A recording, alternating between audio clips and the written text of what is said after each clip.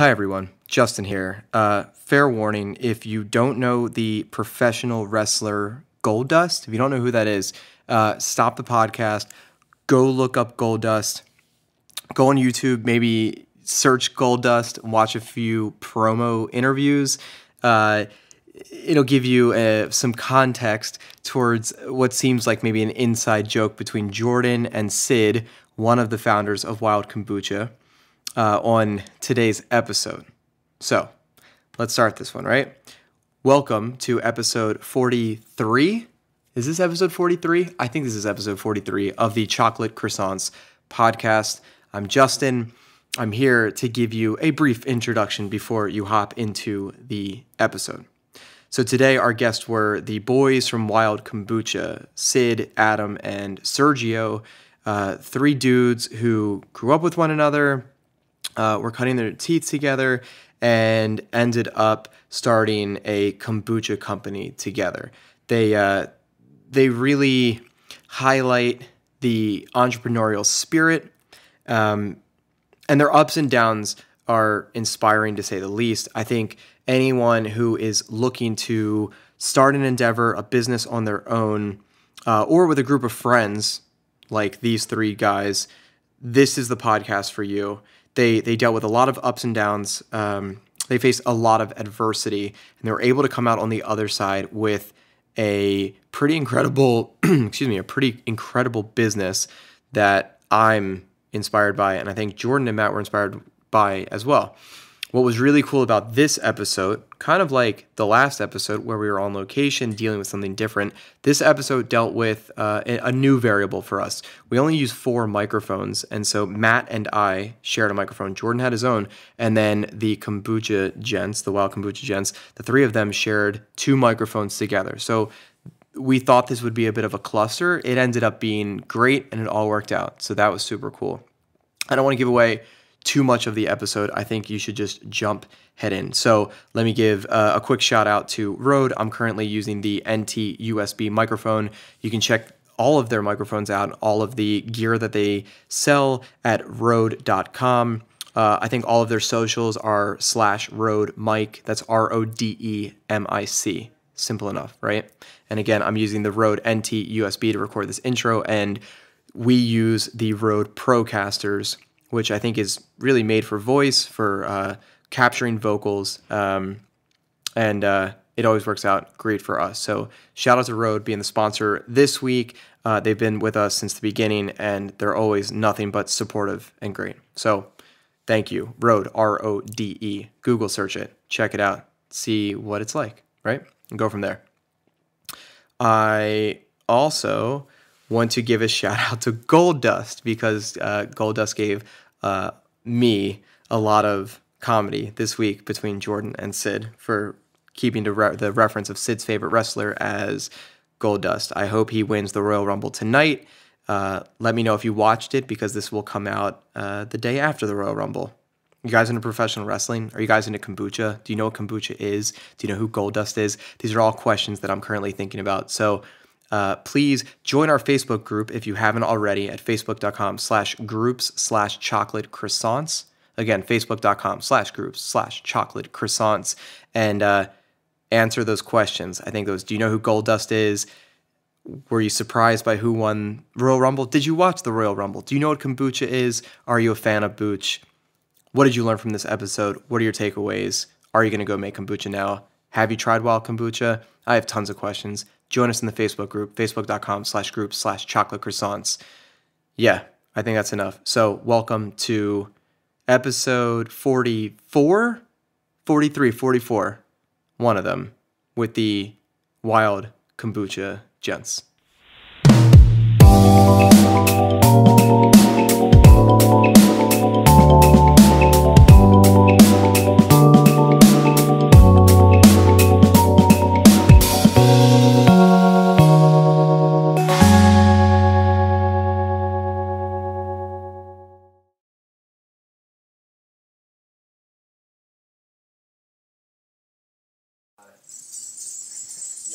Okay, it's Jordan. I'm in my apartment with 5 young men and some jingle bells. So 6 if you count Tyson. that's true.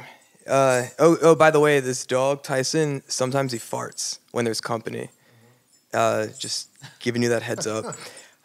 And with that, welcome. We're here with Adam and Sid and Sergio from Wild Kombucha. They make and they sell this stuff, and I, in this conversation, am going to be the ignorant one. This is the first time I've ever had a bottle of it. Justin's made some. You Skogies? Is that what it is? Right? And you ferment them? I made a SCOBY. SCOBY. Yep, I did.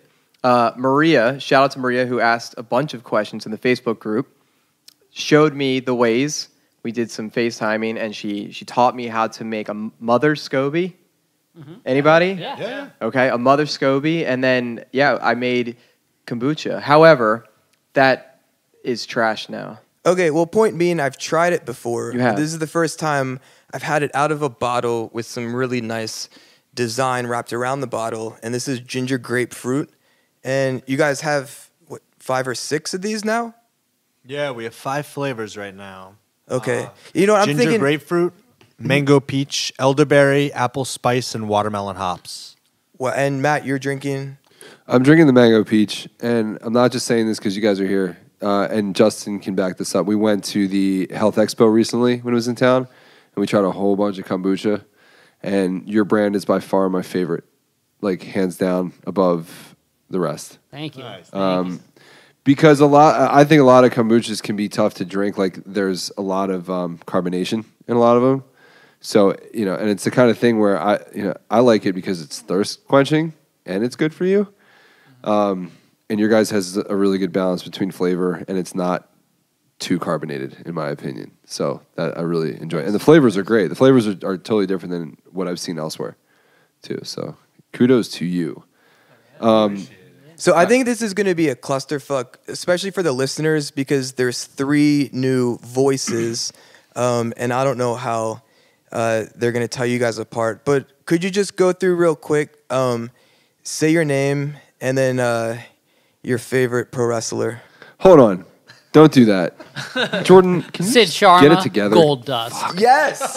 All right. So I wrote down a bunch of questions that are actually important to the podcast because not all of our listeners.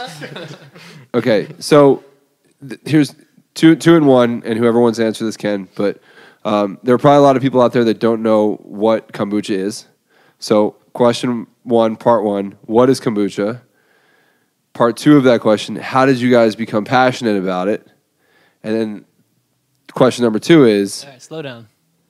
Wait, what was the first question? Your name and favorite wrestler. Sid Sharma, Gold Dust. Oh, my God. Sergio Malarin, The Rock, because it's the only one I know. All right. I have no idea of any names in pro wrestling. Thank you. But my name is Adam, though. Okay, so I know Adam, my name. Adam, what is kombucha? Kombucha is a healthy probiotic, bubbly drink. It's good for your immune system, gut, digestion. Yeah, it's pretty... It's made from fermented tea. We use green tea and organic juices. Our tea is actually fair trade as well as organic. We source it from a region in China that's specific to kombucha brewing. And then all the juices we add midway through the fermentation. And it kickstarts a secondary fermentation similar to a technique that winemakers use, where the secondary fermentation raises the pH slightly and gives it a clean, balanced finish. Okay, so how did this all start for you guys? I have so many questions. How did it start? Who speaks Chinese? Who travels to China? How do you do the fair trade? I mean, I could go all day. Like, you touring a band, how the hell do you balance that with running the company? So let's just start with... It started with Sergio and Thank I. you. Okay. Yeah, so, I mean, we've been surrounded by fermentation our whole life. Our family has been doing it since we were, since we... 8 years 8 years old. old, maybe, yeah. We did, sauerkraut and kefir and just, everything. And, it was always a really positive thing when we did it with our family. So it was whenever we think back to it, it's always very nostalgically positive. Yeah. I started the company... and then I kind of Sergio was going through a tough time, and he was staying at my house for a little bit. And that's when we started talking about working together, and we started planning it when he was just living in my attic, literally. Yeah. I guess to give it from my perspective, so I was living in Adam's attic, and I was working for a company called Thompson Creek, which is like a window home improvement company in the area, and I was doing a kind of a hybrid position for them, like sales/marketing. And so during my downtime at the job and taking what I'd learned there, I started doing market research, and that's what kind of brought me to the table with Adam, because he was already selling to Hopkins students and already had two of the flavors, the ginger grapefruit and mango peach. He was already making those and selling those on a very small scale, and so I was the one who brought this vision for something a little bit bigger that would take several of us, and then we started discussing it, fleshed it out, put what little money we'd earned, and brought Sid on board, and the everything. company, And we just drained our bank accounts Yeah. completely. Yeah, we I mean, started it's pretty crazy. We started this company with less than $20,000. I mean, maybe 15. I think less. So what year was yeah. this when you all three came together? 2014. 14, yeah. Yeah, the spring of 2014. Okay. So Adam, you were hustling this stuff to Hopkins students. Yeah, they would just come to my house and just pick it up. It was pretty crazy. Like, I actually posted an ad on Craigslist, like to pick up kombucha 6-packs to my house, and just like all these people hit me up and just came, picked it up from my house. I would start delivering it too. I was delivering it to like their houses, and I was doing like. Was it bottled? Yeah, I would bottle it, and they would return the bottles, and I would give them like a cheaper price on the next round. I was doing that for a couple of years before the business started, actually. Did you always see it as a way to make money, or was a lot of it just this passion for really the product? make money. No, yeah, it was just like I don't even know what I was thinking, honestly, at that point. I was just like doing it because I love to do it, and people loved it, and then after like maybe a year of doing it, I was started to like dawn on me that like maybe I should bring this to the next level, and then perfect timing, Sergio. Yeah, Adam was the one who really like perfected the kombucha when we made it as a family. I mean, 1 out of maybe 10 times it was good, and the rest was borderline undrinkable. Like, I remember playing a prank on Sid when we were in high school. He came over to my house. I was like, "Hey, man, you want some OJ?" He was like, "Sure, sure." I poured him a big glass of kombucha, and he like started gulping it down because we were really thirsty. I think we just like come back from playing soccer or something, and he ends up like taking a couple big gulps and almost like throwing it back up, just like gagging for a couple minutes. And so Adam was the one who really perfected the recipes and then trained me and later Sid on how to brew in his style. How did you end up choosing one over the others of the stuff that the families were making growing up, whether it was kefir, or the sauerkrauts? Why kombucha over everything else? I mean, it's a good question, actually. I think it's the easiest to make. Yeah. It's super easy to make. So, I mean, I would make it, even before I was selling it, I'd make it, and all my roommates would drink it. And it just, I mean, once a week, I would just spend like an hour doing it. And, with sauerkraut, it takes a lot more time because you got to shred the sauerkraut. And yeah, it's. And I think the market for something like kombucha is much more tangible. How often do you grab a random drink to enjoy? Much more often than you might grab pickled vegetables or other fermented foods. Why do you guys think kombucha is having its moment in our culture right now? I think people are sick of soda. They're starting to realize that people are putting tons of chemicals and things that aren't good for you into these beverages, and often listing them as random things such as spices, or labeling it as a natural flavor, or market's secret, so they don't have to put it on the label. People want to know what's going into their food, and they want something that's good for them, that is actually coming from fruits and natural ingredients. I would even take it a step further and say, I think there's just at least in where we are right now in Baltimore, but I think it's across the world, there's this rise in consciousness. I think it's you can just look around and see it in everywhere, from what people are eating and drinking, consuming, to things like, the Me Too movement. There's this greater awakening consciousness, and we were just fortunate enough that we happened to have a product that fit that at the exact same time. It's sometimes serendipity, but, Do you feel like it was also serendipitous that a few years ago was when a lot of people, higher public figures of the health proponent world, started to talk about the gut microbiome and how important it was for probiotics and prebiotics and taking care of what's kind of on the inside to take care of what's on the outside? Yeah, I mean, we've definitely been fortunate with our timing, but I do think a big piece of that is we finally had enough years of a lot of these manufactured foods that have these chemicals that we're starting to see the negative effects. It used to be a lot of these companies could deny the effects of things like soda, saying, correlation's not causation.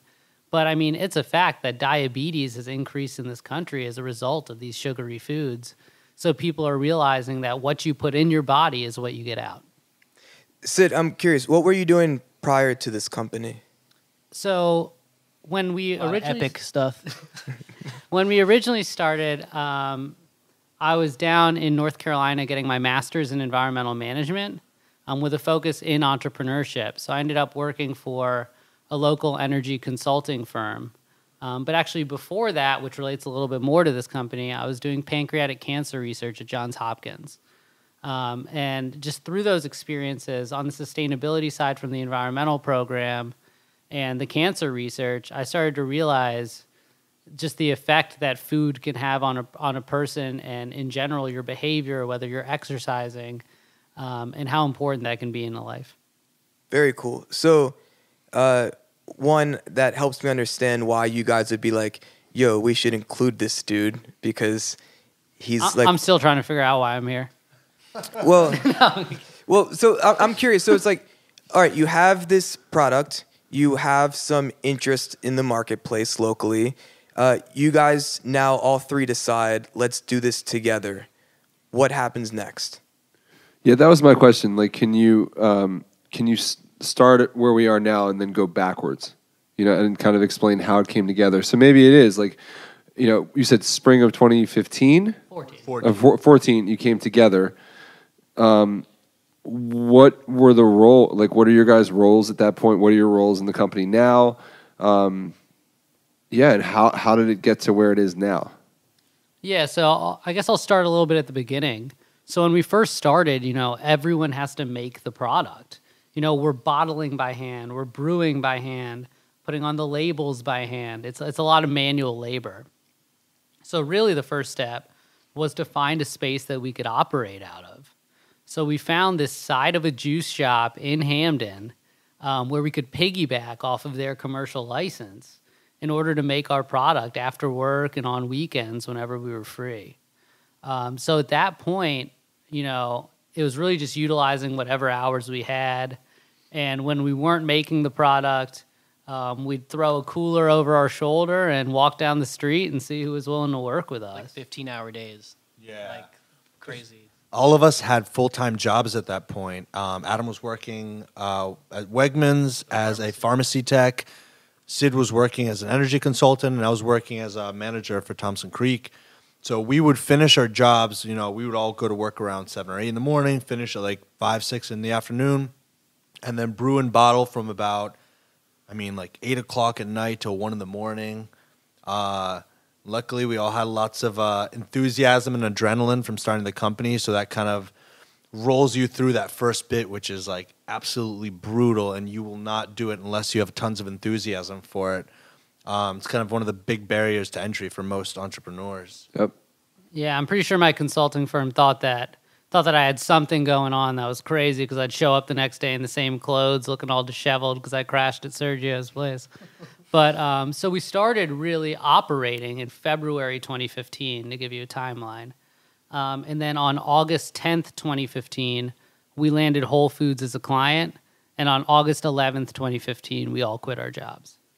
Okay, so a lot has to happen in order to land Whole Foods. So even just the fact, and Adam, you may have like figured this out before it became this 3-man team, but even just like design and for the brand, like who made the labels? Like, are you using, at that point, are you leveraging, social media? Who's doing that? So I guess in that point, did you all kind of have these different skills? I mean, I know you mentioned you did marketing and things like that. It was a lot of it was just kind of pulling on our separate social networks. So for the labels, for example, one of my buddies, Paul, his sister, who does film out in New York City, she did the labels for us for maybe $200-$300. And as a favor, because she knew how to use, I think it's Photoshop or one of those programs. A lot of it was just, like friends would help us sometimes, like like we'd recruit people. We started in Hamden, so we'd go down to Frazier's and like recruit our friends when the bar would close to like help us out. Like even if it was just like, cleaning up, mopping the floors, you just like, hey, we'll give you some kombucha, come help us out. It was a lot of that, recruiting our friends. I would say the biggest challenge right off the bat, though, was finding a spot. Like that was very, very difficult and took us a year. From the time we the three of us got together, it took us a full year to have a place that we could operate out of legally. Big part of that was occupancy, like the zoning and occupancy. That was a big hurdle for us. Yeah, and definitely early on, so much of it is just tied to the willingness to hustle.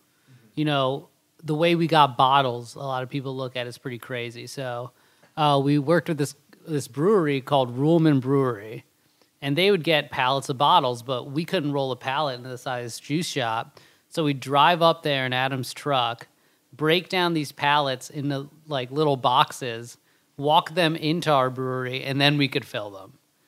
So just that willingness to grind, and it was just all manual labor at that point. There wasn't as much strategy. We had very little social media presence, really, for the first year. The focus was just trying to get a couple local cafes to carry us, and hoping that the word spread from there. Real quick, for most of our listeners, I want to give you context. So the neighborhood Hamden that these guys are referencing, that's actually where the three of us were last week at the food market, and it's a neighborhood that's just north of where we're sitting right now in Remington in Baltimore. So for you guys, I'm curious, like, well, you know what, Justin, go ahead. You had your finger up, and then I'll follow up. Sure. Yeah. So my question for the three of you, it was about a year of hustling before it started to maybe reap some kind of benefit, right? Is that kind of the timeline you were following? Yeah. So you're kicked in, you're inspired, and every night you're coming in there. How do you save yourself from burning out when you're going, I guess this was like a 7-day-a-week kind of operation? Did you take a break? Did you have a personal life? Were you able to go do acupuncture across the street? So I don't think we've had personal lives since 2013 then. But I think it was just the encouragement we were getting from the traction we were gaining. We may not have had a social media presence, but whenever we'd walk in a store and someone would try it, they all enjoyed it. Everyone who had had kombucha would really encourage us and say, this is the best kombucha I've had. And it was really easy for us to be inspired because Adam had created such an incredible product for us to go out. Very rewarding. Yeah. I would even add, actually, a big part of what at least kept me going was Sid, right off the bat, did some financial projections for us, which to this day have been, it's crazy. He did these in 2014, and we are like to a T still on the path. Sid keeps coming through.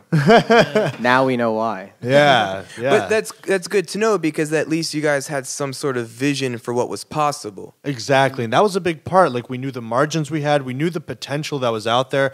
I did the market research in terms of like how fast the American market for kombucha was going to grow. And every year that we've been in the company, those projections have just gone up and up and up.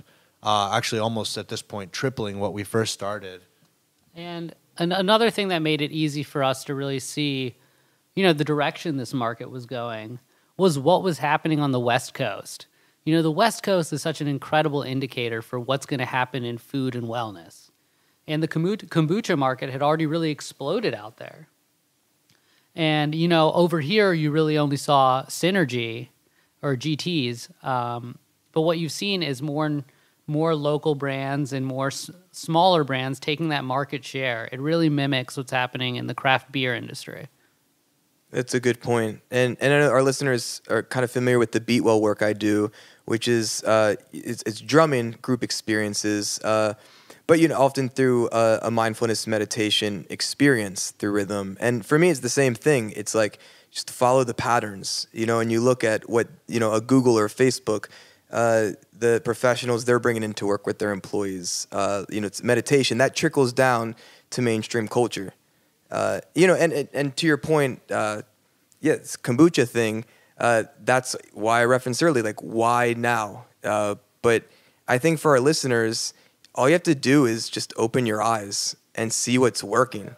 You know, because there's so much market share, there's so much just land. You know, like where we live. You know, so you guys can do this and hold it down in Baltimore and then grow regionally from there. But if someone's out there in Montana that are like, they have open land too. You know what I mean? Yeah, it's not just for kombucha or for meditation, but for any service or product.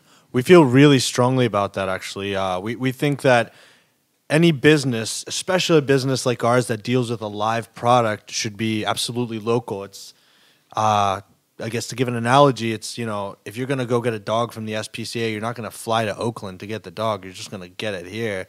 Same thing. We really believe that it should be a local thing, and it should employ local people, and in that sense, expand the brand through the social circles of the people you employ. Yeah, and I'm really glad that you mentioned the idea of meditation. So I meditate every morning. I think it's incredible. It gives me a lot of clarity. But that type of mindfulness is really what you're seeing in the market. You know, people want to see products that have stories behind them. They don't want products from these enormous brands like Coca-Cola and Pepsi. And that's why you see those brands becoming more like venture capital firms. They're buying these smaller brands that really have products that can benefit society and have a real story behind them. How do you compete against, I think Pepsi bought Kavita, right? Like a sparkling probiotic style drink, which is very similar to what kombucha is doing. How do you conjure up the idea of how can we compete against that? Or do you just feel like, hey, we're in a whole different world and we're doing our own thing? So that was actually part of our marketing strategy right off the bat, and something we realized very quickly when we got into Whole Foods. In Whole Foods, we are one kombucha in a sea of other kombuchas, and a lot of times, you know, they're paying for shelf space. So what we've done, which really ties into our values as people and as a company, is we've really gone out and talked to local business owners and focused on getting products to small cafes and small grab-and-go, you know, like lunch spots. And Corner pantry. Yeah, exactly, like There corner you go. pantry. So we really focus on building real relationships with these local business owners and forming this community. And it's opened up tons of opportunities for us. But we offer delivery. We self-distribute. And so our distribution goes straight to these places.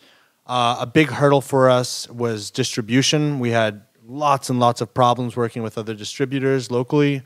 And by self-distributing, we were able to overcome a big hurdle, which is large order minimums from these big distributors like Cisco or UNFI. A lot of times they have like $500 order minimums. What we've done is lowered it. So we actually offer a 2-case minimum, and you can even mix and match flavors in the case. And that way, these restaurant owners and cafe owners that have very, very limited cold storage are able to order weekly from us. And we've been able to outcompete a lot of these big brands that simply just cannot do that And here. also, instead of like spreading ourselves across a very large terrain, I mean, we're concentrating on smaller areas and just saturating those areas, which helps us self-distribute, and have smaller minimums. And to put really all this in context, for people to understand the challenge with distributing kombucha is that it has to be refrigerated at all times. So you can't just throw it in your car and swing by the store. So that's why we really had to focus on that. And we've really catered our entire distribution model to working with these mom and pop shops that really bring jobs to this area and care about the environments they're operating in. Well, and it seems like you make it really hard for these small business owners to say no, because you're saying, look, buy 2 cases of this here. I would imagine you're letting them taste the flavors too in the process. I guess my question is, at what point though do you try to, and maybe you don't, but at what point do you try to get the larger purchase orders? And for example, with a place like the Corner Pantry, now I don't know what kind of storage they have in the back as far as refrigerator space, but up front, that small refrigerator really isn't that big. And every time I'm there, there's more stuff in there. There's other products, not kombucha, but they have other of their own food products in there. So knowing that, how do you grow in those individual places, which will then lead to larger growth overall? Yeah, so it's all a numbers game, right? So for us, we developed this strategy because, like you mentioned, larger purchase orders. A Whole Foods will sell way more than a Corner Pantry, right? But there's also 20 Corner Pantries for every Whole Foods. So if you look at it from that perspective, you can move a similar quantity while working with smaller places. But in those stores, how we try to move more is really, doing demos in the store, pouring free samples for people, and putting up any signage we can that indicate we're a local product that's brewed just a few miles away. And we're also cause-driven. For every bottle, we're donating to the National Wildlife Federation. We're really showing these companies that you don't have to be large to give back to your community. And you referenced this earlier, just that you guys, there's a story around the business. There's a culture around the business, and it's your guys' personalities and passions that are part of this brand that you've created. And I think that's what helps you compete with, a big box kind of retailer type of, product. And I'm curious, is this just a series of conversations you guys had, or was it, hey, we need to figure out what the brand of Wild is? I think in a lot of ways, the brand really reflects our own personalities. It's pretty rare to find a company where 3 people have known each other since they were 14 years old. There's always been a lot of trust, a lot of honesty, and in general, a lot of transparency. So we just pass that on to our customers. And I would say it's a pretty fluid situation in terms of how we've come up with our branding. It was a very organic method that we would kind of have a sketch pad and figure out some ideas and what looked good to us, what sounded good. So it was a pretty fluid branding process. When we first started, the labels looked completely different. We weren't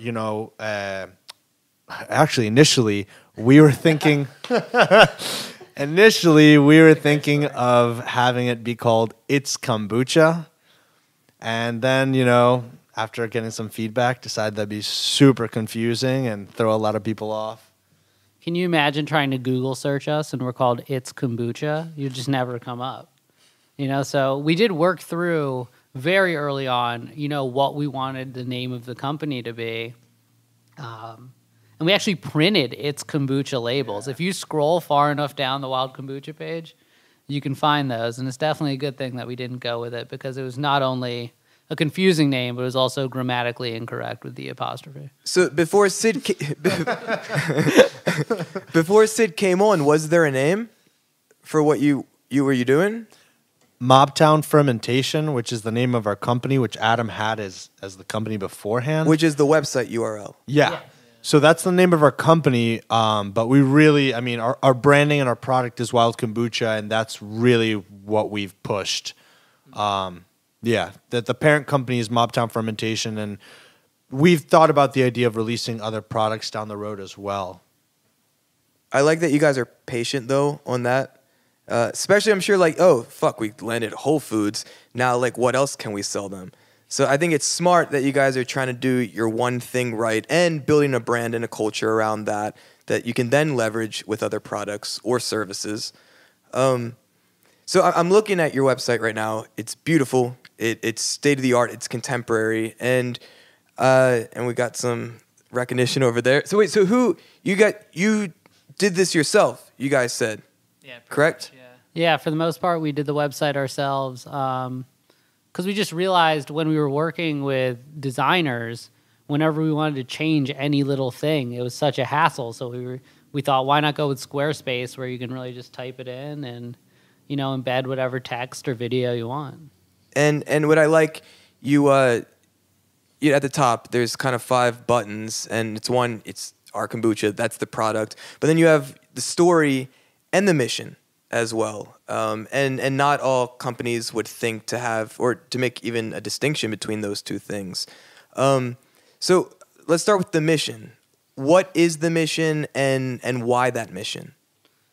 Yeah, so our mission from day one has really been to make kombucha more approachable for people as a way to give back to our community, right? To make it more approachable, more accessible. Baltimore is a very polarizing city. Maryland's one of the richest states in the country, but yet you see so much poverty in this city. So we really wanted to make kombucha accessible to all of these communities so they can have a healthy option. And when we say community, we think it goes beyond just people, which is why we really incorporated the National Wildlife Federation to really help, the animal habitats, whether it's our local Chesapeake Bay or a lot of these national parks that don't have as much funding. So for us, it's all about community and just supporting the community around us. And we actually, when we first started this, something I noticed when I was doing the market research was how pigeonholed kombucha was in terms of the marketing and branding. It was very much branded to a specific and rather small group of people. So not only with the flavor and the taste, but with our branding especially, we've really tried to cater to everyone so that average Joe can just see this and grab it and not be intimidated by, a strange label, a strange bottle. We want to be a bit more urban and let's say clean cut. I really relate to you guys, and I appreciate what you do because, I'm trying to sell fucking drum circles, and it's hippy dippy as fuck. You know what I mean? And the same thing with the kombucha culture in general, if you're going to stereotype it, right? And for a good reason. And that turns most people off. So I think it's smart that you guys are intentional in how you present the product and how you guys represent yourselves as a business as well. Yeah, I think for us it's all about, outwardly just being ourselves. We're 3 normal guys who started a company together on a family recipe and have just been fortunate enough to see this community support us and allow us to thrive. And for us, kombucha, we don't necessarily market it or see it as this elixir of life that'll cure all of these ailments. We see it as a healthier option for people to enjoy. And yes, it does have health benefits, but we want people to be able to grab it also just because they think it tastes good. You're not pushing how it's gonna alter their chakras. Exactly. That's cool. Go ahead, Jess. Kombucha is not always the cheapest drink option that's out there, right? And it's kind of, I'm sure it's hard to figure out what price point can we get everybody involved. Mm-hmm. What kind of thought process goes into? Obviously, there's a back end to this. You have to got to think of your overhead. But how do you keep it affordable so that everyone can afford to enjoy the experience? Yeah, so we've come up with a few unique ways of doing it. First of all, when we started, we didn't price our product for what was viable for us. We priced it based on what the market was dictating. But also on that note, you're right. At the price point kombucha's at right now, in general, it's not accessible to everyone. So we've made tons of efforts to bring our prices down to make it accessible. For example, people can buy kombucha directly from our brewery at a price significantly cheaper than any store. And that's really important to us because typically when you go to a brewery, you're paying the same price or sometimes even a little bit more for the premium of seeing the tanks for some reason. I was going to say, to put it in context as well, When we first started, we were bottling everything by hand, doing everything by hand. It was super small scale, and our kombucha at Whole Foods was being sold for, was it 20 or 30 cents more than the largest brand of kombucha on the market from a company that does about $400 million in sales a year. So we tried to get it as close to that as possible and still be able to maintain some semblance of overhead. When you guys got into Whole Foods, how many Whole Foods initially were you picked up by? One. And was that the one here in Mount Washington? Yeah, it was the one in Mount Washington. And the story of how it happened is actually pretty hilarious. So we picked a month, and we sent Adam or Sergio or both to that Whole Foods every single day with a cooler on their shoulder, looking for this one buyer, the regional buyer. Mm-hmm. And one day, he just happened to be there, and obviously we acted like it was a coincidence, even though everyone who worked in the store had seen us there every day. And we got him to try the product, and he loved it and picked us up right on the spot. So obviously there has been a lot of serendipity, but that was really just willingness to be standing in that store every single day. Sure. And then how about now? How many Whole Foods are you in locally at this point? Right now we're in 12 Whole Foods, so primarily in Maryland and D.C. Okay. So that was my next question, which was, are you, obviously Baltimore is home, Maryland is home.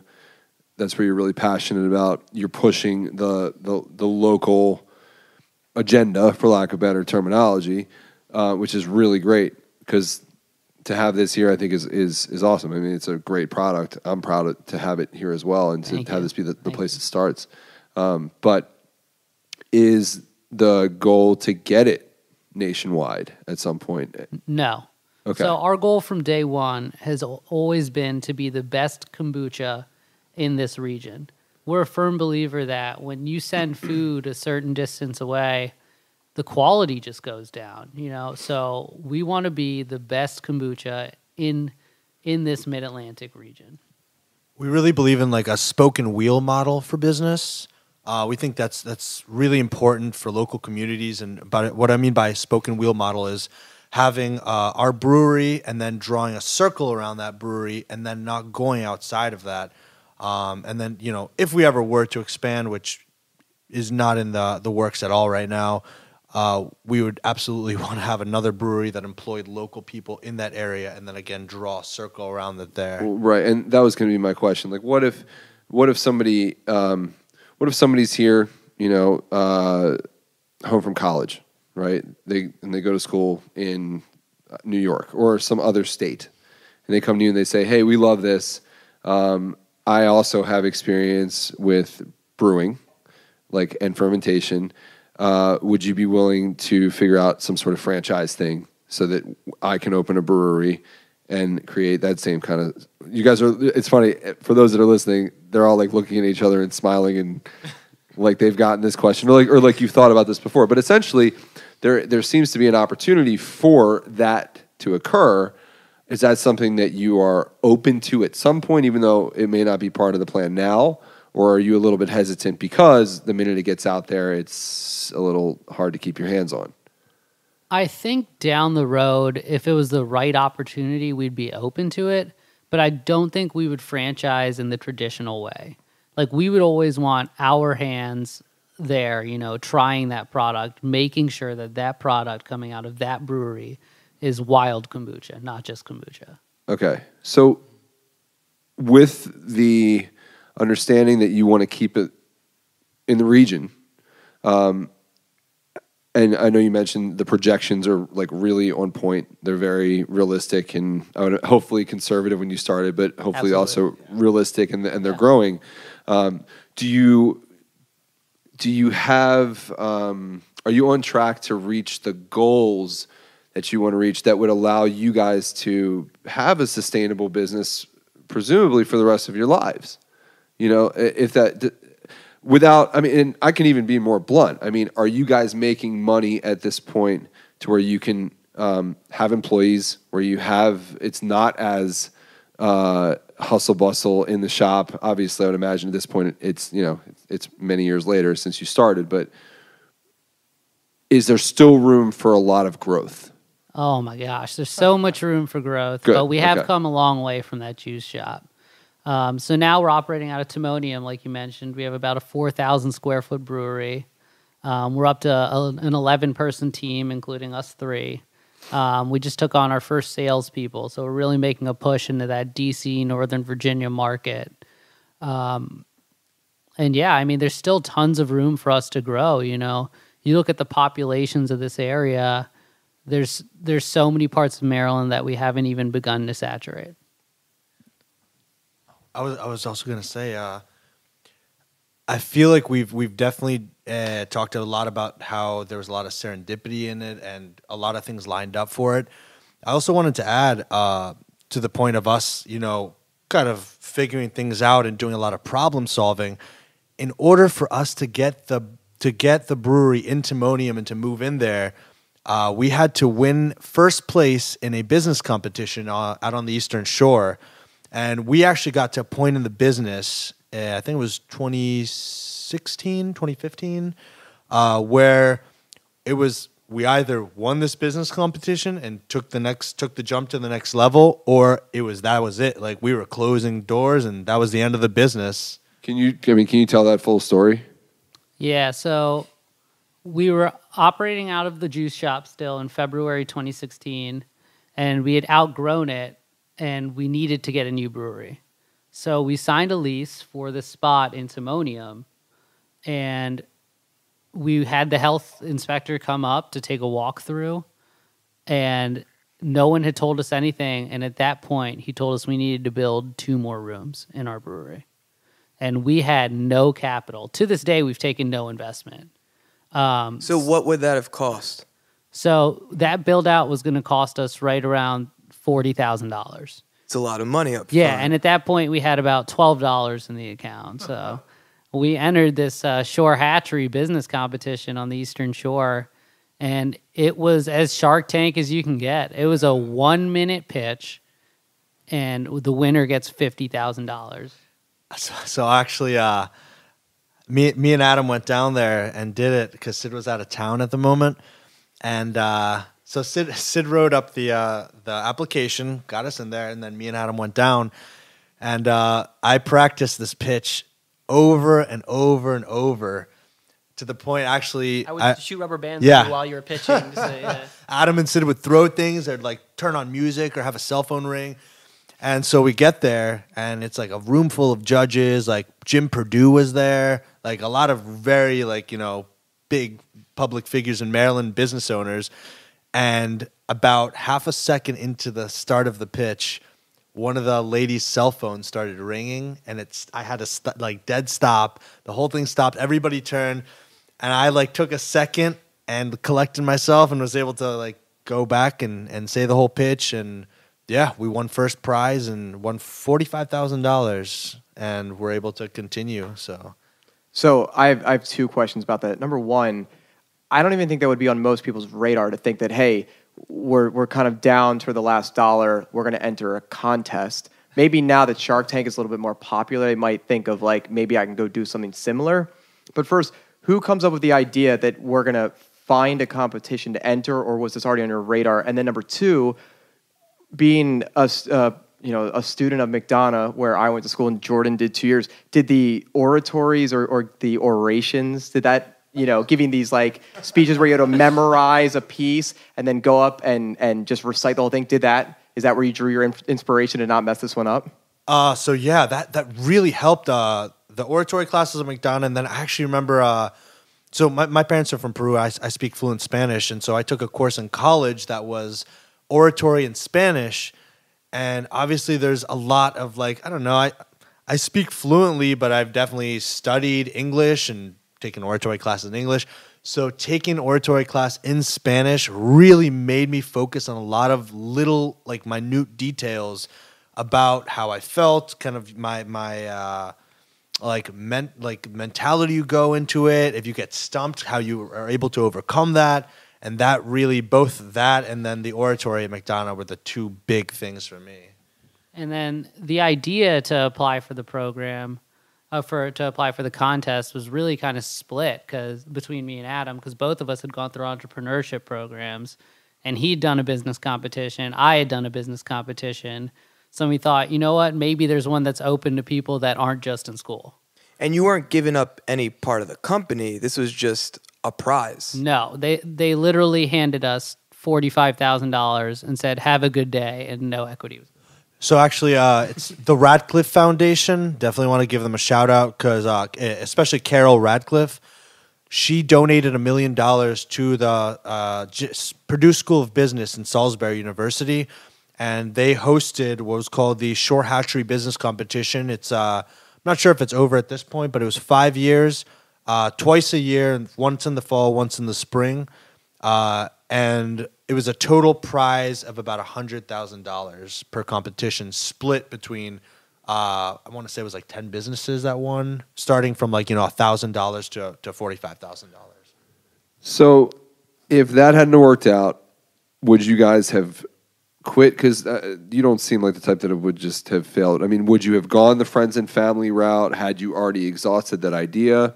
Had you thought about potentially finding an angel investor to do a small round like that?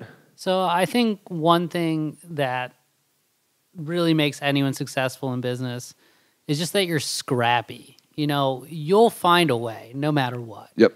And I'm a firm believer that if we didn't win that competition, we would have found a way, whether it is that friends and family route or whether it is going a traditional business loan route, we would have made it work. Because I feel like by that point, we had realized we're on to something. And I would say just in general, the two biggest things for us personally as people that have made us thrive, and what I really attribute our success to is number one, our chemistry as as partners, but also number two, our ability to problem solve. Arguably more importantly, our ability to problem solve, I would say, is the number one reason why we've been able to get ahead. Yeah, I definitely agree with that because all three of us have very different minds. I'm very quantitatively driven. I want to see the numbers to support what we're going to do. While Sergio is a lot more, trusting his gut and going that route. While Adam, he's sometimes the off the wall guy. Like he's definitely the wild card creative mind, behind our flavors, and you have to have like that type of vision and that type of outside the box thinking to bring something to market that'll be different. So it's funny, as we sit here and face you guys, it's almost like a mirror image because there's three of us who have been doing this project for 43 weeks now. And same thing, we clearly have different personalities and different ways to come at, solving problems and creating. And the three of us have had to learn how to effectively communicate with each other and kind of figure out, okay, Justin's strengths lie here, and so on and so forth. How was that process for you guys? You seem cohesive now. You've had many years to work at it. Were there moments of difficulty in communication? Oh, absolutely. The beauty of being like so close as a group is that you're not afraid to, rip each other's heads off, but at the end of the day, you have the best intentions. You know that you're all on the same side and that you want the same thing at the end of the day. So there's going to be times where you disagree and you're adamant about your side of that argument, but you have to realize that both of you or all of you are working towards that same goal. So, what is the current status? What's the strategy right now? What are you guys working on right now? Aside from getting product sold either at the brewery or wholesale or, getting it out there, what is the strategy right now? So we're working on developing some new flavors and really trying to be more entrenched in the community. We're planning on getting involved with events, local organizations, and we're trying to do a similar thing down in DC where we're just entering. We're partnering with local distilleries and cocktail bars to do events and different, really introducing kombucha as a versatile product rather than just a probiotic that you drink after yoga. Okay, that's I think that's smart. And you mentioned also bringing on 3 salespeople now, or 2. So we actually, I just finished training the second salesperson, and put together a little sales office on the mezzanine above our warehouse. Put some curtains up and printed out a map of DC. That's like a 3x4 foot map of DC to stick some pins in and really be able to visualize where we're, what areas and what neighborhoods we've got a strong presence in. One of the salespeople is actually me and Adam's brother Johannes. He was our first salesperson. He actually started off doing demos for us and helping us in the brewery on bottling day.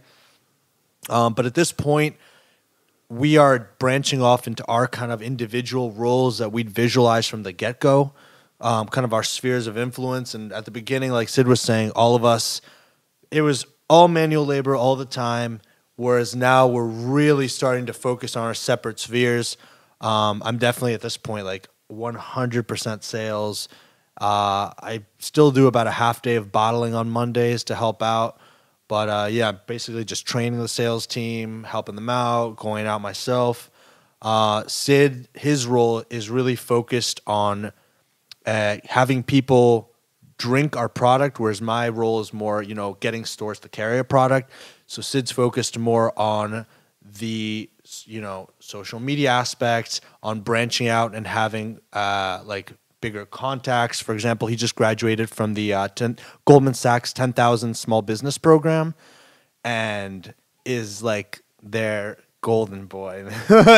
They are inviting him to everything. We're actually doing a pop-up event in DC, which actually you can So they rented out Union Station, so where the trains come, and we're going to get to just pour kombucha for people to try, on their commute to work. It's great exposure. And then I'm going to get to kind of hang out on Capitol Hill and meet with some of the senators, Warren Buffett, and a couple of those guys. And then obviously Adam is doing research and development. He's the brew master. So he's the one who comes up with new flavors, is always experimenting, getting our shelf life up. And Adam, you're the musician, the touring musician, correct? Yeah, that's correct. So it makes it you're the artist of the group per se. Yeah. What instrument do you play, by the way? Guitar. Okay, Yeah. and the band is? I'm in the Flying Eyes and Black Lung. Okay, I've heard of both, and both are still active? Yeah, they're both still active. The Flying Eyes are kind of winding down at this point, actually, but Black Lung is still very active, yeah. Okay, who's the singer of Black Lung? Dave Cavalier. He's also a very good drummer. That's I know what I Dave. thought. Yeah, I know Dave Cavalier. He's a great dude. He's actually good at everything he does, and it's very annoying. He's better than me at guitar now, I think, maybe. And he's a fantastic bartender. That's true. He came up with some of our award-winning cocktails that we now serve. Very cool. If events. Dave is listening to this, I'd like to publicly thank him. Many years ago, he passed on a handful of his drum students to me. It was very, very generous of him. So that was one of my questions. It seems like you are coming up with the secret sauce. You are at least the initial creative mind behind the product itself, the taste that people taste. How do you balance touring and business? I know personally it can be very challenging. It is extremely challenging, actually. And it's and how do you guys deal with it? What kind of communication? In the beginning, when we started, it worked, but we never thought we would reach this point, and it's kind of been a recent development that I've definitely had to really think about pulling back on my touring, but kind of. It kind of came hand in hand, like the Flying Eyes are now ending, and it has nothing to do with this business, actually. It was just kind of a mutual thing between the whole band, which leaves me one band, which is a lot more manageable and could work for now, at least. But music has to be kind of on the back burner at this point. Well, I was going to ask you, how important is touring to you versus Wild Kombucha? Touring and playing music was more important to me in the beginning, but now... Honestly, Wild Kombucha definitely is the most important thing in my life, at this point. That's great. I'm sure you guys love that. Yeah, and it makes sense. When we started, we all had other jobs. No one no one saw it getting to this level. Like right now, we're in 280 stores in 5 states. Wow. When you're bottling in the side of a juice bar, you don't see that coming. When did the 250 number come about? How long ago was that?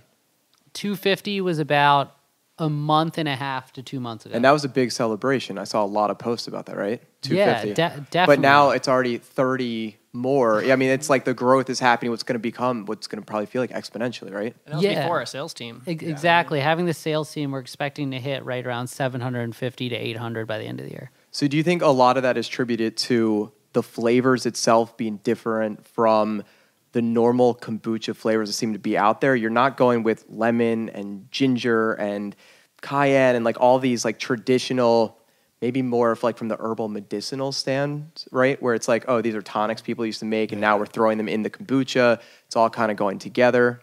But you're going with, I mean, like apple spice and watermelon hops. I mean, this is very different. It's geared towards just like the average person and not like the niche kombucha person that likes, you know, like lots of herbs and spices in their kombucha and like cayenne and things like that.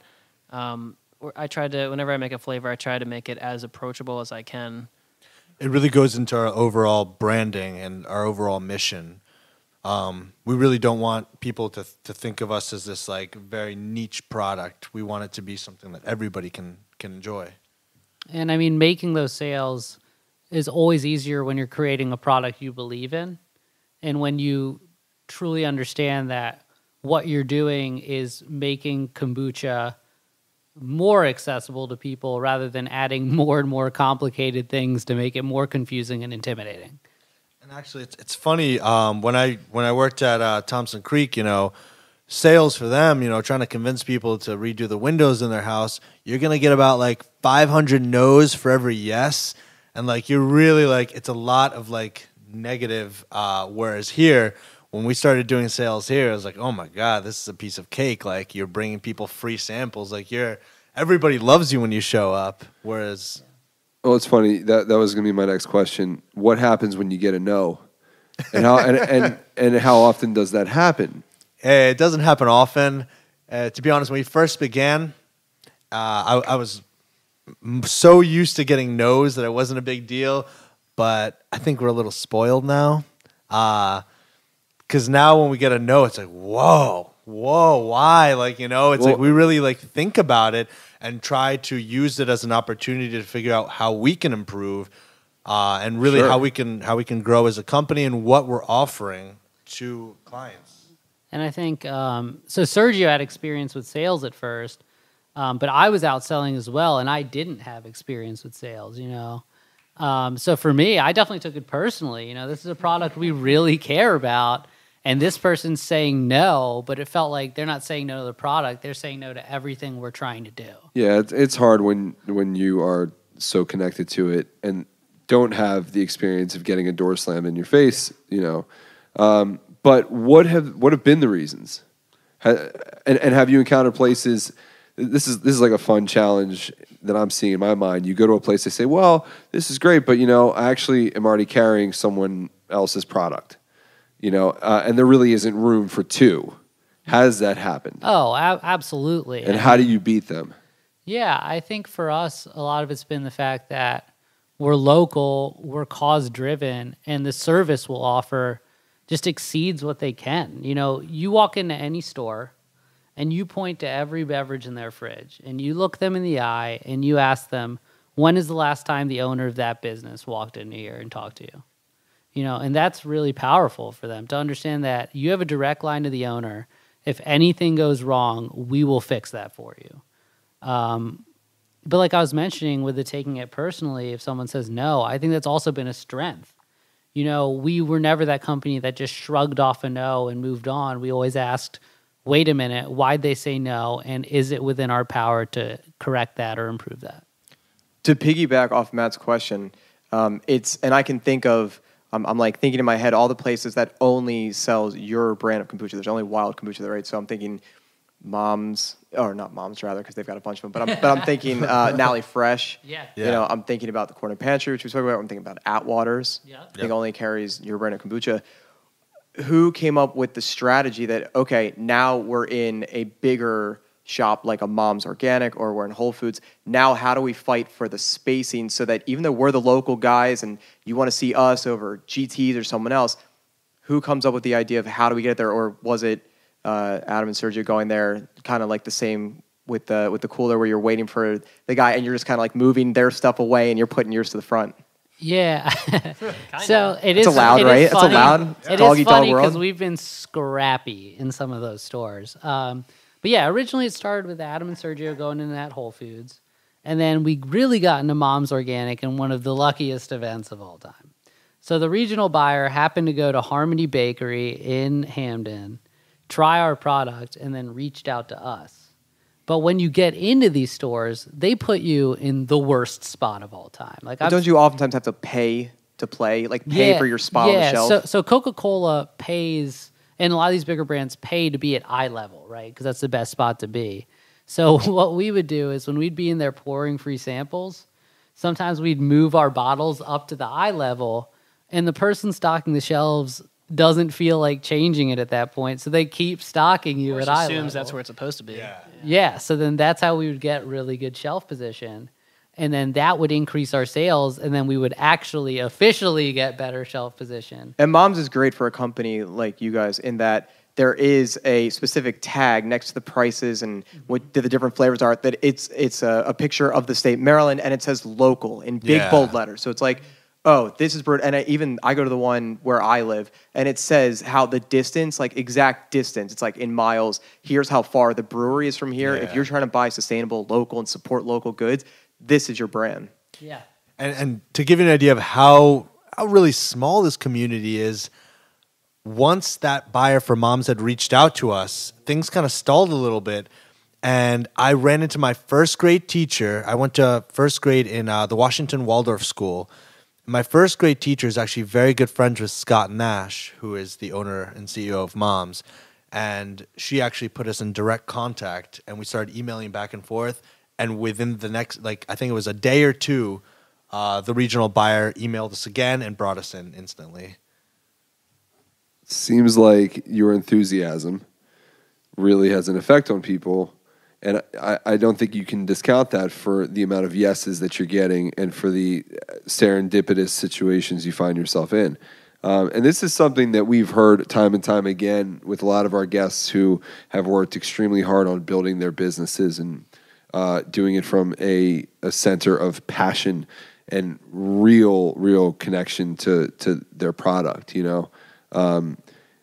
And I'm bringing this up because a lot of our listeners struggle with finding that passion, you know, and it seems like you guys have all done other things and have had other passions. But if you could tell someone who is potentially struggling with trying to find that, you know, maybe they have all the skills in the world, but if they need to find what is their passion, you know, what should I put my energy into? What should I double down on? What would you guys say? Because it's so clear to me, it just resonates from you that you understand that for yourselves.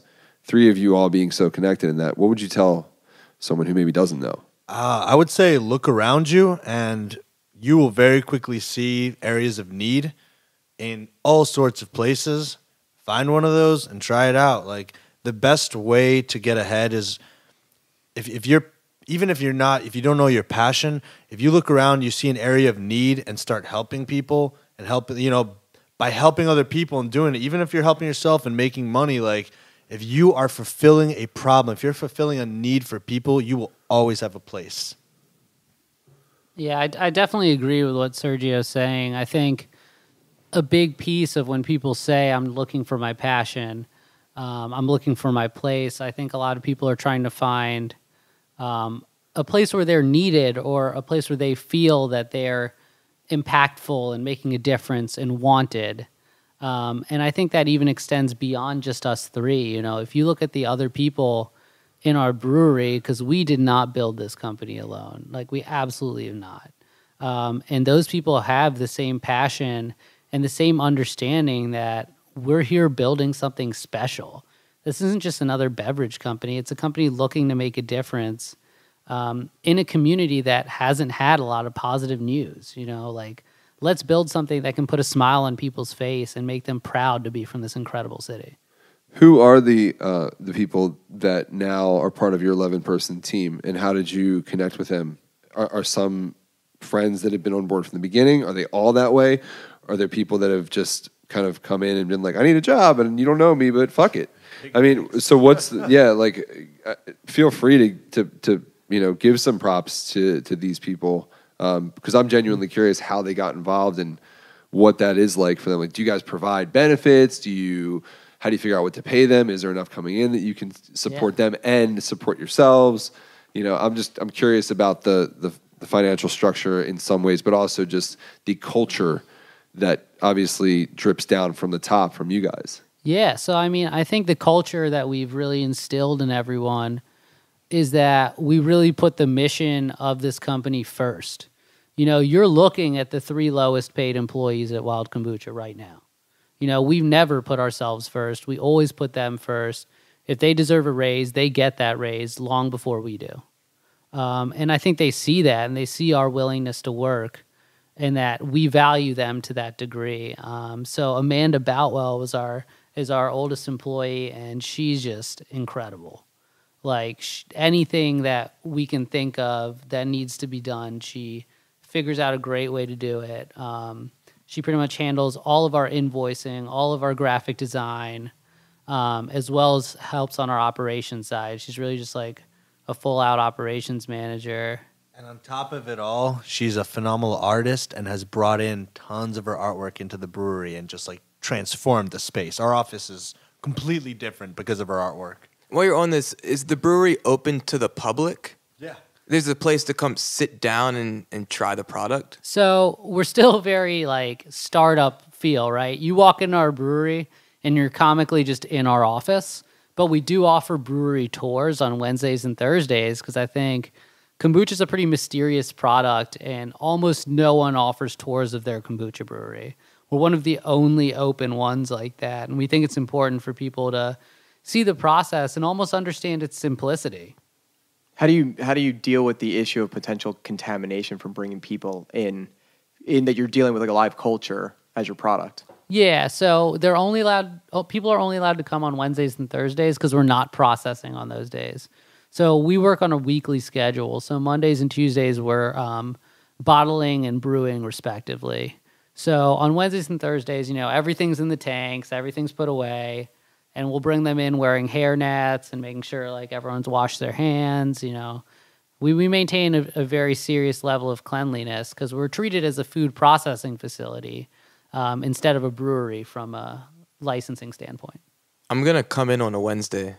That sounds. I'm great. coming in. We should take a field trip. Dude, come on in, guys. Yeah. Yeah. It is Wednesday. You guys can try some of our unreleased flavors that we have at the brewery. So perfect. I want to open up questions in the Facebook group, facebook.com/groups/chocolate croissants. We got a few, and specifically to the flavors. So our bud Ryan Asdenti, who's actually been helpful with us behind the scenes in the past month, one of his questions, first of all, he says he's a fan, especially apple spice and watermelon. And he's curious, how do you guys decide what makes the cut and gets put into production?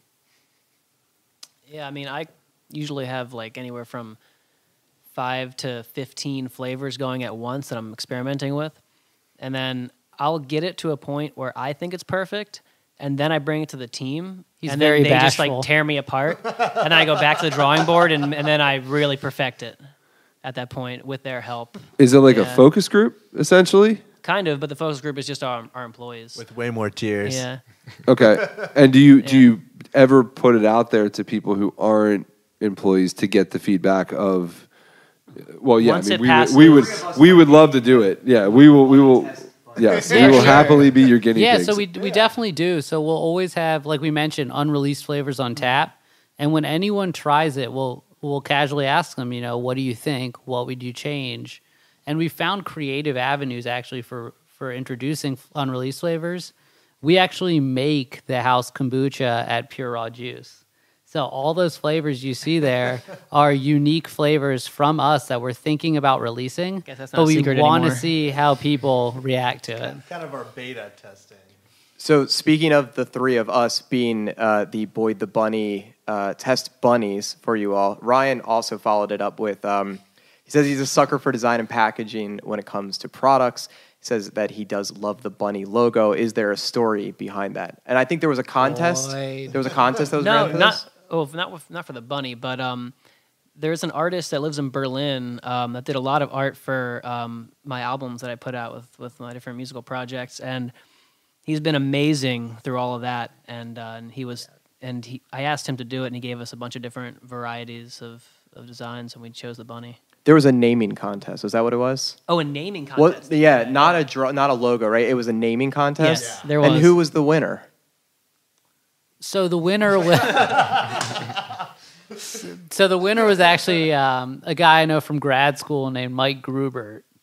And I'm just gonna jingle bell for Right. Mike out there. Yeah. Shout out to Mike. Yeah. So this wasn't like you guys already had a name, and you're like, No. well, let's just promote it this way, cryptically, by hey, let's get everyone involved. Hashtag the bunny. yeah, and we were just looking through names, and we came across Boyd, and we thought it was just an incredible fit. Everyone started laughing, and then we're like, okay, yeah. It came down to that, and Mr. Frosty Paws. Well, what was the one Julia gave? I think it was Mr. Healthy Paws. Mr. Healthy Yeah, Paws. Frosty Paws is that dog treat. It's Mr. Healthy Paws. Yeah, but while we're on the topic of our branding and packaging, I definitely want to give a shout out to local Baltimore artist Sarah Tomko. So our original packaging had like a little bit more of a Western feel, and one day Sarah walked into our brewery, looked us in the eye, told us she loved our product, but it looked like three dudes designed it in Microsoft Word. So she told us she would design new labels in exchange for kombucha. Little did we know at that time that she had experience designing food labels, and she came back with the beautiful packaging you see today. And once we realized that we were going to use them, obviously, we told her we wanted to pay her fairly. And We were blown away when she sent it to us. And it was makes a pretty huge great. difference because someone like me, I don't know much about, wine or like liquors, but or kombucha. But if I'm going to go to just say a mom's, like I'll go based off good design because I would trust if they like have good design, then they might have good taste. At the end of the day, you can have the best product in the world, but if nobody picks it up off the shelf, it doesn't matter. Yeah, I'm totally with Jordan when it comes to something like wine. I have no idea what I'm looking at or what kind of flavors I'm going for, but I do know that aesthetics to me make all the difference. absolutely. It's incredible how subtle differences in packaging can demonstrate such different ideas. I think the wine industry is a great one to look at. You can see how someone who's trying to operate in the cheaper priced wine, how they brand versus the ones who are more expensive, and they immediately communicate that to you without you reading a word. It's pretty powerful. For those listening, if you have Netflix, I don't know if you guys have seen the series Abstract, where each episode looks at a different art form, but one of them is graphic design. It was Cool. really cool and inspiring to watch. Keep digging into these questions in the Facebook group. Our bud Maria down in Austin, Texas, she's very well versed in kombucha. She taught you about it, Justin, or how to do it? She taught me the ropes. So going back to the actual product, she's asking, where do you source your ingredients for your flavors? Are they local, sustainable? So we use all organic ingredients to make our kombucha. And we do have a locally sourced flavor. So our apple spice is completely locally sourced. And we designed that for the Woodbury Kitchen restaurants. Some of our other flavors, it's a little bit difficult to locally source things like mangoes and grapefruit. So unfortunately, those aren't locally sourced yet, but we do use as many local vendors to make our product as possible. For example, our labels are from Gamsey Lithograph out of Baltimore. Our bottles we get from Andler Packaging, another local company. And the boxes they're delivered in come from Willard Packaging, another local company. That's really cool. And things I wouldn't have even thought about, just other things you are sourcing Yeah. and utilizing. That's really cool. Maria also asks, have you ever made a brew with a Jun, honey-based culture, Jun? Actually, We're all looking to you, Adam. actually haven't tried that yet. I ordered a June culture just out of curiosity, and then we got so busy, so I wasn't able to keep up with it and try it. But I'm planning on doing that actually. And she also asks, what's the biggest culture you've ever grown? The biggest culture. I think our biggest SCOBY was maybe like it's probably tank size, so it's like 3 feet. Maybe like 3 or 4 feet. 3 feet in diameter, like a yard. Maybe like a half an inch to an inch thick or something. It was like, actually, we have a post on social media of us holding up a SCOBY, and you can see it. I'm holding it up like this. Adam, if you had to name that SCOBY, what would you name it? SCOBY Dick. You guys mentioned that you source the tea leaves from China. Is that correct? Yeah, so we use a company called Star West Botanicals, and we use their fair trade gunpowder green tea. It's also organic. And where do you? I mean, is that just through a local distributor, or rather a U.S. distributor, or do you travel? Well, we order direct from them, so they ship. They are a U.S. based company that imports from that region, and the reason we chose that is because that region is traditional to kombucha, which is where it actually started. The story of kombucha is actually pretty interesting as well. So actually, kombucha originated about roughly 2,000 years ago in ancient China, and from what we can tell from the records, it seems like it was invented for the emperor, and it was called the tea of immortality. So it was kind of this like, I think that's where it gets a lot of the like elixir and that kind of like qualities to a lot of the marketing now. But actually, there's this legend about the name, the way it got the name. In around 415 AD, there was an emperor in Japan named Emperor Inkyo, and he was very, very ill, and a Korean physician by the name of Kombu was called over and sailed over to the island of Japan and prepared a fermented mushroom tea and ended up healing the emperor. And so cha in Japanese is tea, and so it became Kombu's tea, so kombucha. And it became wildly popular, especially among the elite classes like the samurai. And actually, the samurai considered it a form of chi, like a form of life energy, and would actually take flasks of it into battle, kind of like Gatorade or Red Bull for athletes now. Damn, I just feel like I sat through a TED Talk. And that's history brought to you by Sergio. And it's so... This is why you guys are having success. It's because you live it, and there's a clear attraction to it. There's a clear passion for it. There's a clear desire to know it and to live it and to share it. It's really impressive. Thank you so much. Last question. Our dude Michael Marone. Justin, you've been doing some work with him. We have, and I think this question is right up that alley. Okay, I also saw he was at Raw in Brooklyn, so good on you, Mike. Good man. We Good man. we were pumped about two things: Sean Waltman, Yes, and X-Pac. Razor Ramon, Fuck yeah. and there was a 1, 2, 3 champ. But no Gold Dust on that episode, I don't Yeah, think. Goldust was there. He was at the end protecting the ring from Yes, the Strowman. yes. and whatnot. He was like rubbing on people. He's the wild card. That's what he does. He's always, that's you. That's what he does. That's why. Yeah, I get it now. Yeah. All coming full circle. So Michael, up in New York, I believe, he's completely ignorant to kombucha. He's never even heard of it. But he's into tea. He says, and he says from his limited research, he can't find any scientific evidence of concrete health benefits, but he wants to learn more. Definitely. I mean, I think when anything is in the early stages, especially with food, you live your entire life. So to prove that one product is causing improvement is almost impossible. You're going out, nothing's controlled. You go out in your environment, you exercise, you eat different things. However, there has been proven science to indicate that improving your gut flora has so many positive impacts on your life, whether it's improving digestion to even improving mood.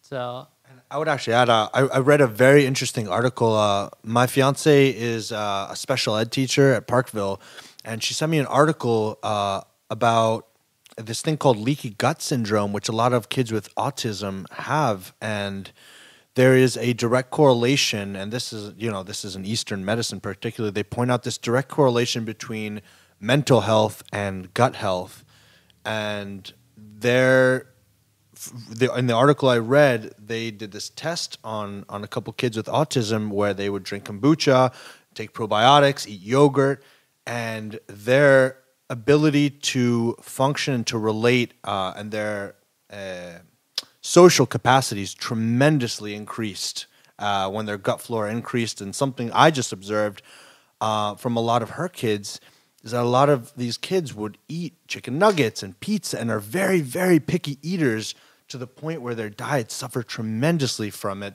And a lot of the times their parents, who I'm sure are super weighed down already in terms of like all the stuff they have to handle, they don't really focus on that and allow these kids to eat whatever they want. And it was very interesting and made this link between gut health and mental health.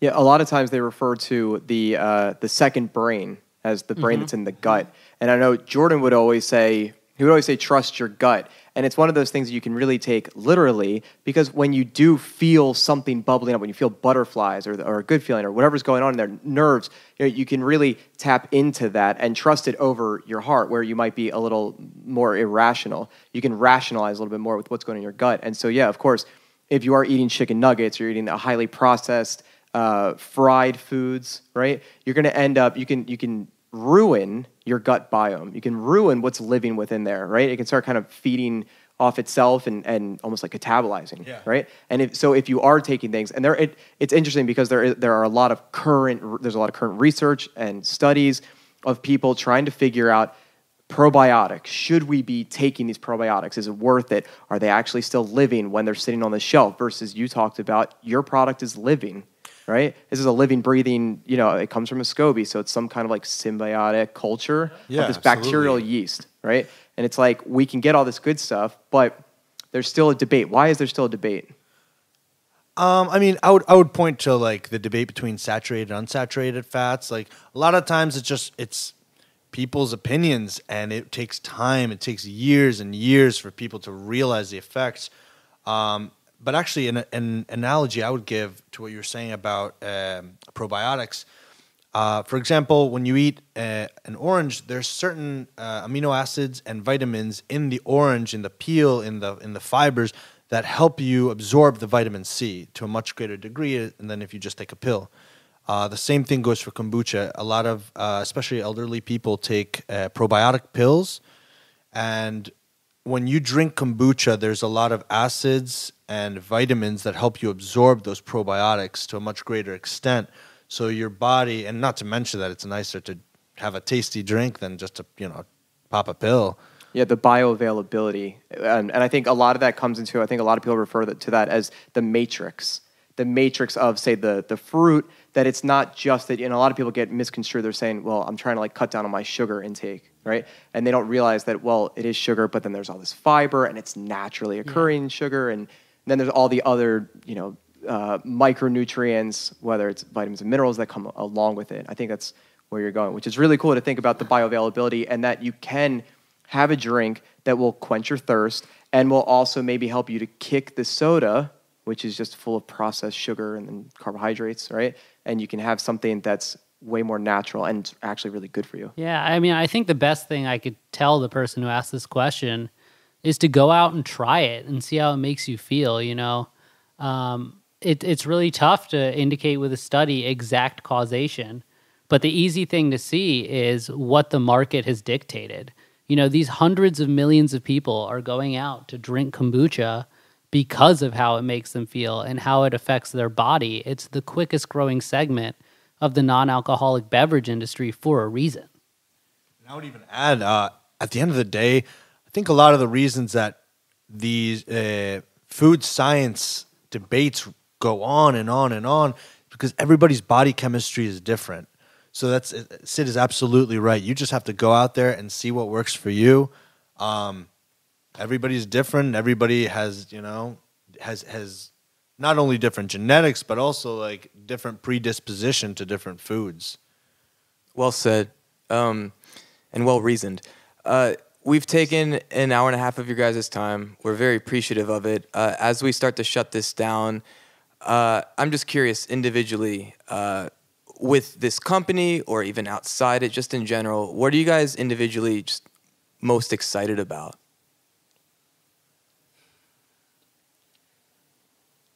I'm kind of obsessed with problem solving, and even if whatever level we reach, I still want to be involved in a very direct way like that. And I'm just excited to continue doing what I'm doing now, even if it means if this company somehow gets like sold or something like that in the future, I would want to start something else from scratch and then do the same thing again. Of the journey. For me, I'm most excited about building something in a different way. You know, every beverage company that we see around us goes the same sequence. They grow a little bit. They partner with a distributor. They don't really have control over their product, and they try to sell in as many states and as far as they possibly can. We've built this company in an extremely grassroots way and showed people that you don't have to go that big box route to do something well or do something great in your community.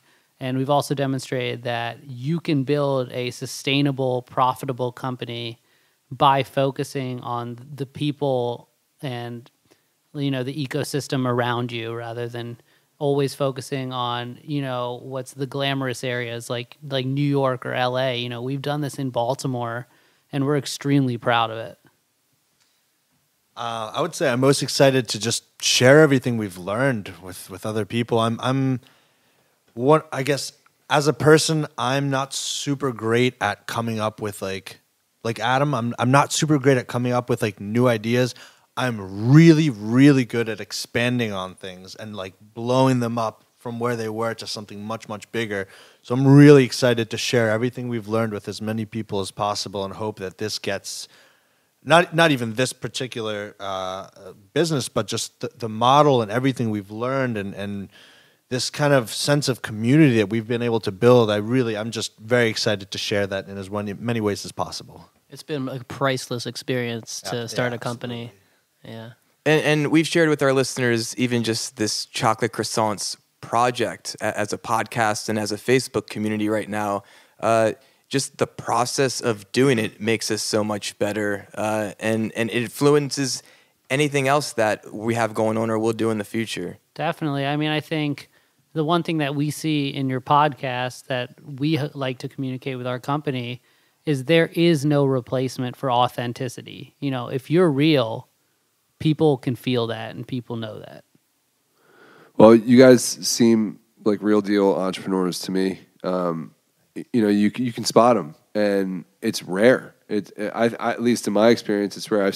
I run into people all the time who are starting businesses, or they run this business, they run that business, they're trying to do this thing. It's so obvious that you guys are the real deal, from the product to everything that's come out of your mouths to how you carry yourselves to the chemistry to the fact that you guys not once disagreed on anything that was said.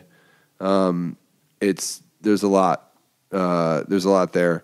So it's been inspiring for me to see tonight to get to hear you guys speak, to get to talk to you. It definitely makes me feel even more invested in your product. It's something that I think all of us will continue to, we're going to absolutely support it, but we're going to talk about it, and we're going to tell people about it. And we're definitely going to come to the brewery, and I'm going to wear disguises. So, you're going to look great in a hairnet. I can't wait.